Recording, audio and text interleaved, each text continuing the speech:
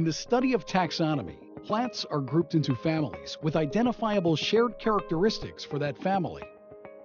The Latin name of each plant is written with 2 or more words, called binomial nomenclature. Each part of the plant's botanical name helps you correctly distinguish and identify precisely which plant the essential oil comes from. The natural system of classification identifies each family by its common features, such as the fruit they produce or the pattern of their leaves or petals.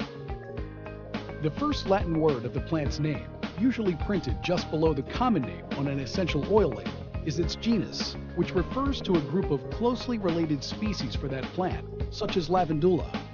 You will notice that the first letter is always capitalized, and it is written in italics. The second part of its Latin binomial name indicates the species of the plant, being the smallest unit of classification of its kind, and identifies which plant it is of that group.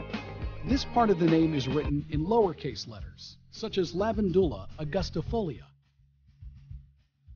Botanical names are unique. That way, no matter where that particular plant is grown in the world, the same name refers to that particular species.